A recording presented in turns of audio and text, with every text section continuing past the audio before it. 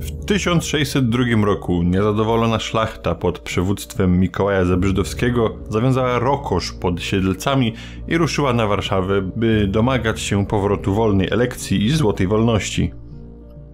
Cesarz Michał, mający wtedy już 70 lat, stwierdził, że ma dosyć tej sytuacji i przez Brandenburgię uciekł do Wiednia, pozostawiając tron cesarski pusty. Dokładnie na taką okazję przez 23 lata czekał Władysław Lubomirski. 23 lata rządził równolegle z Michałem von Habsburgiem, stopniowo powiększając swoją władzę aż do tego momentu. W momencie, gdy Rokoszanie podeszli pod mury Warszawy, Władysław został koronowany na nowego cesarza Rzeczypospolitej wielu narodów. Oczywiście Lubomirski przygotowany był na bunt szlachty i zawczasu ukrył w stolicy doborowe oddziały gwardii cesarskiej pod dowództwem świetnego wodza hetmana Gosiewskiego. Ten bez problemu podbił buntowników, a następnie dogonił ich uciekające wojska pod Chęcinami, gdzie również odniósł zwycięstwo. W tym samym czasie buntownicy zajęli Wrocław i sporą część Śląska. Zabrzydowski po porażce pod Chęcinami zmienił taktykę i ruszył na Kraków, jednak Gosiewskiemu udało się go dogonić i oswobodzić miasto, pokonując wojska magnata po raz trzeci z rzędu. Tam przywódca buntu prawdopodobnie zresztą zginął w trakcie tej bitwy. Niestrudzony hetman Gosiewski następnie ruszył pod Wrocław, gdzie pokonał wojska Gintarasa Lubrańskiego, nowego przywódcy Rokoszan. Już pod koniec lipca główne wojska buntowników poszły w rozsypkę. Władysław VII Lubomirski, nie chcąc by do buntu dołączyli Węgrzy, w sierpniu 1602 roku oficjalnie dołączył Bekesz oraz Torontal do Królestwa Węgierskiego, wyłączając je spod władzy Królestwa Polskiego. Rzecz jasna była to zmiana bardziej kosmetyczna, ponieważ de facto realną władzę sprawował wciąż on. W marcu 1603 roku wybuchła kolejna seria buntów. Szwagier Gintarasa Lubrańskiego, Stepona Sugiński, zabrał wojska i zaatakował Wrocław. Na odsiecz miastu ruszył Gosiewski i odniósł zwycięstwo.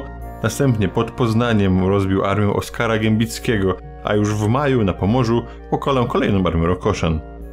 W sierpniu hetman pokonał wojska Bronisława Herburta, siejącego spustoszenie na Lubelszczyźnie, a w tym samym czasie Lech Osoliński pokonał Olgierda Komorowskiego, który próbował zająć Wilno. Ostatnia bitwa tego roku miała miejsce pod Moskwą, gdzie Osoliński rozbił wojska Alberta Jarosławskiego. Nowy cesarz nie mógł jednak liczyć na chwilę wytchnienia i już na początku 1604 roku doszło do buntu Bojarstwa Wschodniego. Osoliński pod Tułą starł się z wojskiem bojara Bogdana Jeropkina i odniósł zwycięstwo.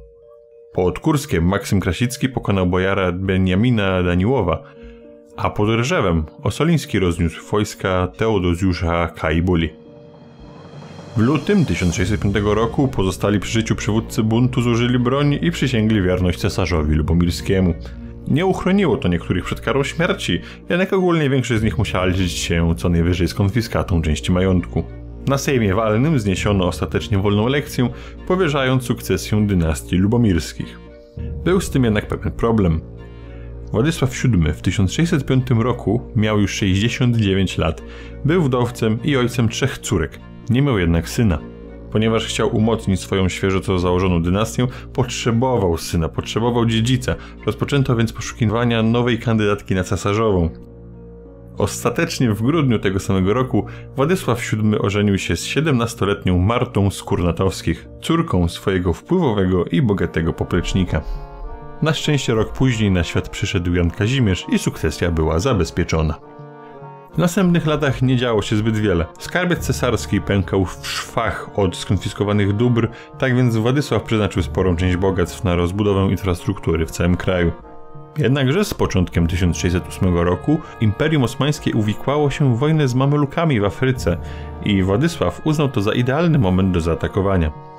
W lutym wojska polskie w asyście Mołdawian, Rosjan, Niemców i Austriaków wkroczyły na tureckie Bałkany. To był idealny moment na atak. Do marca 1609 roku większa część Bałkanów oraz Krym były już w rękach sprzymierzonych. 19 marca 1609 roku padł Konstantynopol, a polscy żołnierze, choć religijnie tolerancyjni, wyburzyli minarety wokół Hagi Sofii, a na jej dachu zatknęli wielki drewniany krzyż, przywracając budynkowi pierwotną funkcję.